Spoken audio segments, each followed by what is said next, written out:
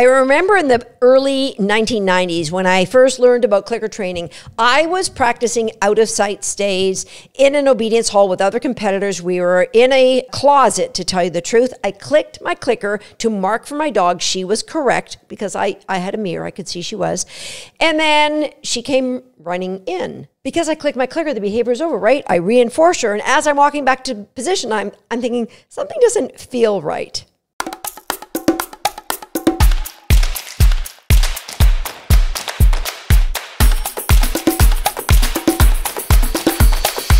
Hi, I'm Susan Garrett. Welcome to Shaped by Dog. That was my earliest experiences with using a clicker, and I wasn't necessarily wrong. However, training a behavior that's stationary is going to take a lot longer to grow that dog's understanding.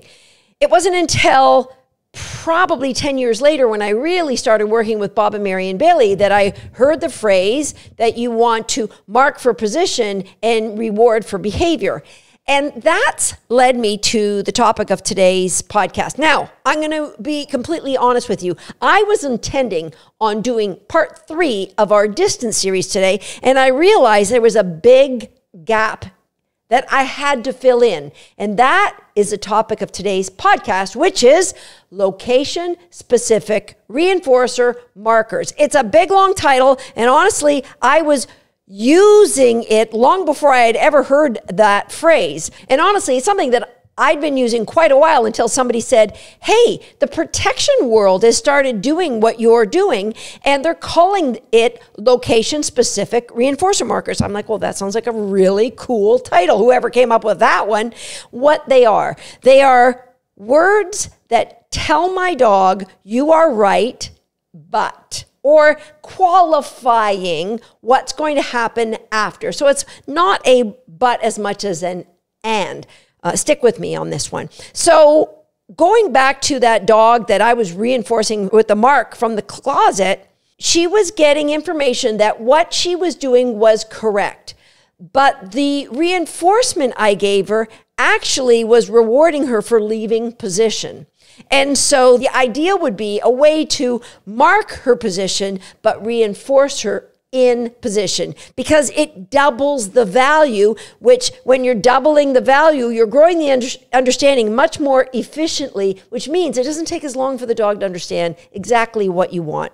So I started what is now known as a location-specific reinforcer marker back in the mid-90s with my dog Buzz, when I was wanting to reinforce start lines. And what I would do is I would plant a toy behind him, and sometimes I would release him for the jump in agility, and other times I would tell him, look back, and his toy was there on the ground, and I would tell him, get it. You know, he couldn't just spin around and say, no, you said break, I'm not going to take the jump, I'm going to take the toy.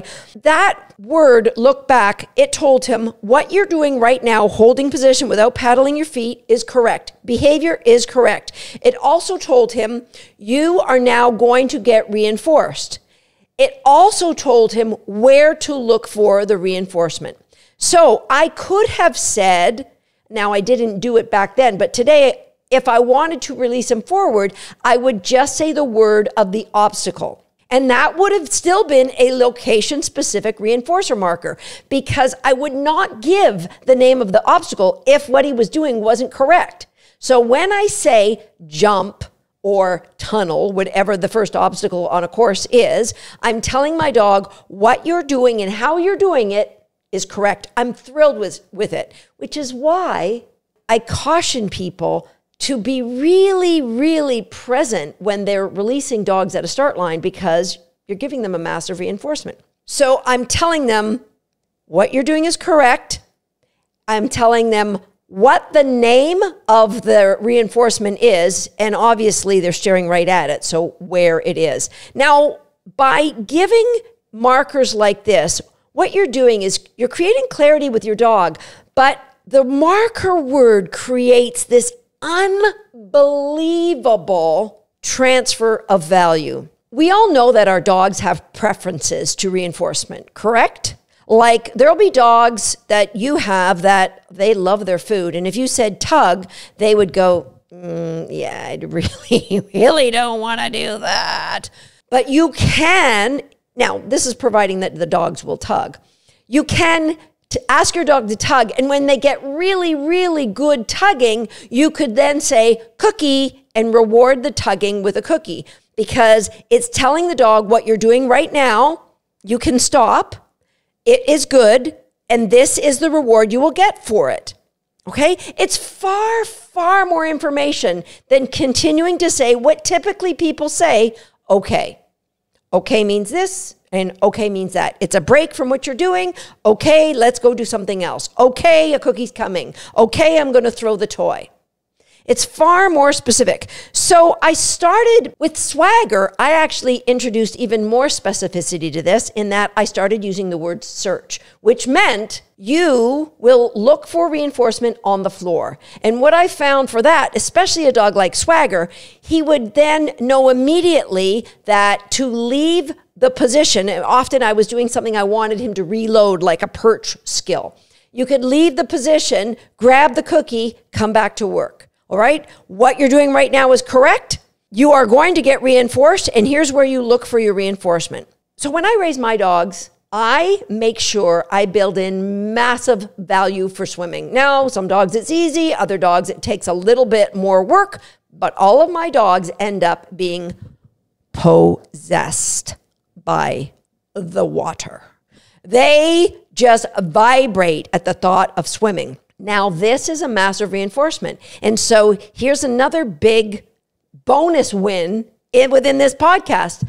Don't just let your dog steal that. It's huge. It could be the biggest reinforcement for many dogs. So when you're using that as a location-specific reinforcement, it brings amazing value to the behavior that you're reinforcing, right? So I will use it for building drive for my agility behaviors. If I'm working obedience outside, I may use it as you've done really great heel work. So instead of saying, good boy, I'll mark with swimming, boom, they're off. There's nothing more powerful than that. Now, my young dog, she loves to chase her mother. And so I started by, if you give me great positional work by my side, and I've built it, so maybe I'll ask for a spin at my side. Maybe I'll ask for a sit or a down. Then I will I'm going to make that a little bit louder because she can hear me. You might not be able to. That means you can now chase dogs. Means chase dogs. So if I wanted her to tug, for example, you come in, you've walked by my side, I would then go, get it. Here's my toy, get it. And she would have to tug. And in the midst of tugging, I could then go. So what I've done now is I've transferred that amazing value to run into the toy. So here are some of the location-specific reinforcements that I use. I've told you, search means you can leave position and look for a food on the ground. Now, it could be more than one food, but it will be a piece of food that I have thrown. Most of the time, my dogs have seen that. The exception would be if I've thrown a handful of food in the grass, and in that case, I may continue to say the word search to get them continuing to look. So it's something that they've seen me throw. If it is a piece of food I'm bringing into them, and it's your choice is always in play for my dogs. So as I'm bringing a cookie in, they can't leave position to get that cookie. I'll bring it in, and as I bring it close to their face, I'll say, get it, and they can eat the cookie.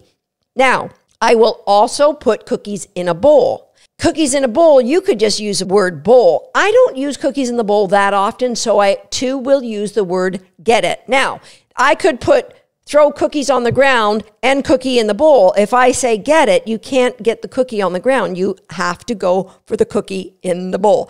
If I have a cookie coming to your face and I say get it, you don't get this one and then grab the one on the floor because I didn't say search. Super, super important. Things I'm delivering right to my dog, I tend to say get it. So if I'm bringing a toy right into their face, I tend to say get it. Couple exceptions to that one. And I will share those with you.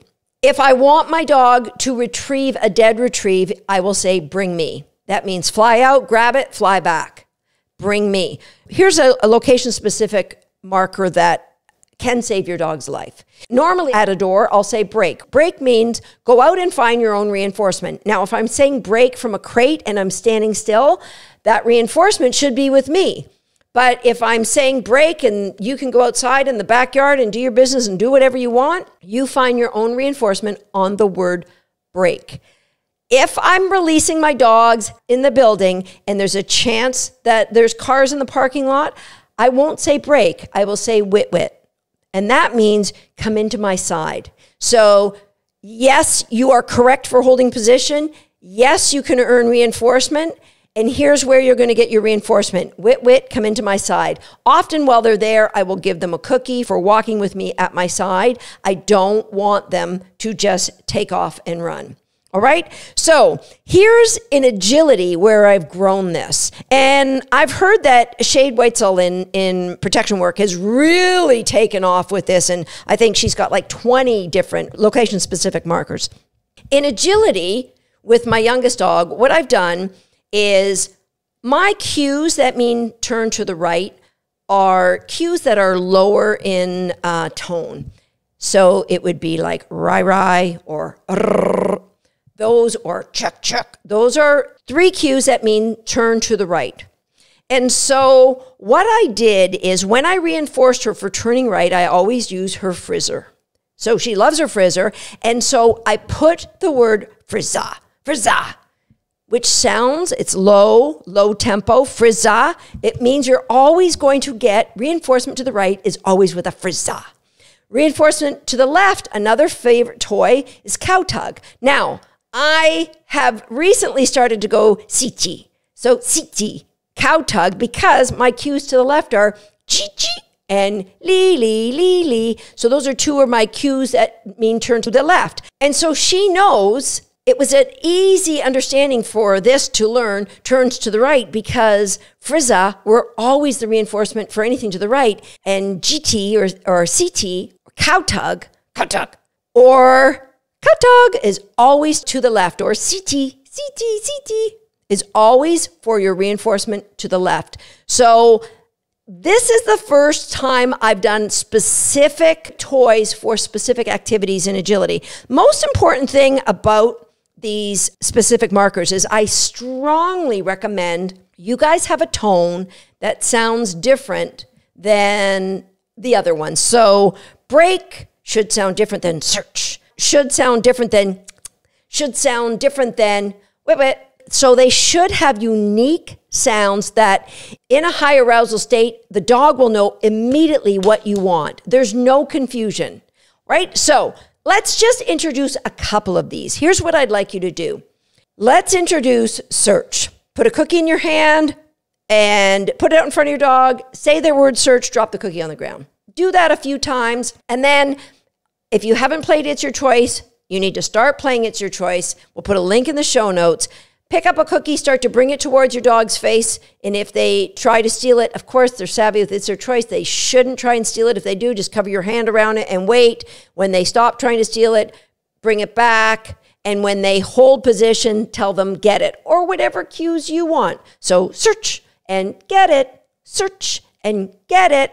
Now what we're going to do is we're going to put that cookie in a bowl, bring the bowl close to your dog and say, get it. Now get it means they can leave position now and get the cookie out of the bowl, right? You want to then build up so that, and you can do this with a toy if you want, guys, pick your own location-specific cues. So maybe you want your dogs to come flying into position on your right or your left, and you want to use a ball, a tennis ball, or frizza, whatever it is you want to use. Be very specific and very consistent, and I strongly encourage you to have different tones. So in preparation for what we're going to do next, if your dog loves toys, then start to name one toy. On the ground, it's going to be called this. So if I say frizza, then this will always pick up the frizza off the floor. I normally don't say frizza unless I throw it, but if I say frizza, she'll look for the frizza. All right, so we want your dogs to understand what search means, what get it from a bowl. just use bowl. If I was going to grow that behavior, I would use something like bucket, means get it from the bowl, make up your own. So we're going to have search, bucket, and if your dog loves toys, then the name of one toy. That will help you for when we get to our next podcast episode, which is going to be talking about distance work. Okay, so don't be overwhelmed. If you're new to dog training, location-specific cues, the most important thing is you are consistent. You never release a dog from position unless you love what they're doing. And if you're going to use a word, please don't have it be a word that you use throughout your day like, okay, okay, okay, okay. Build value, grow understanding, use different words. A cue a dog knows. So if my dog's in a sit and I say down, that is a location-specific reinforcement. What you're doing is correct right now. Here's where you're going to earn reinforcement is by changing position. Does that mean I run in and reward the down right away? No, it could mean, yes. It could also mean you're in the middle of a behavior chain and we will give you reinforcement later. But that's what we want. Names that the dog knows in agility, obstacle names are releases, and location-specific, telling the dog, here's your reinforcement, you get to do a tunnel now, or whatever. Okay, so just start adding one or two, and all I wanted everyone to hear this podcast for is to recognize the power of harnessing what your dog finds most valuable and put it into a known word. And by having it as a known release, it is permission to partake in that activity, which is bringing that unbelievable value all the way through you. Super, super important. Have a go. Come on over to YouTube. Leave me a comment. Let me know how it goes for you and your dog. I'll see you next time right here on Shaped by Dog. This is where we get all vulnerable and say, are you a subscriber yet?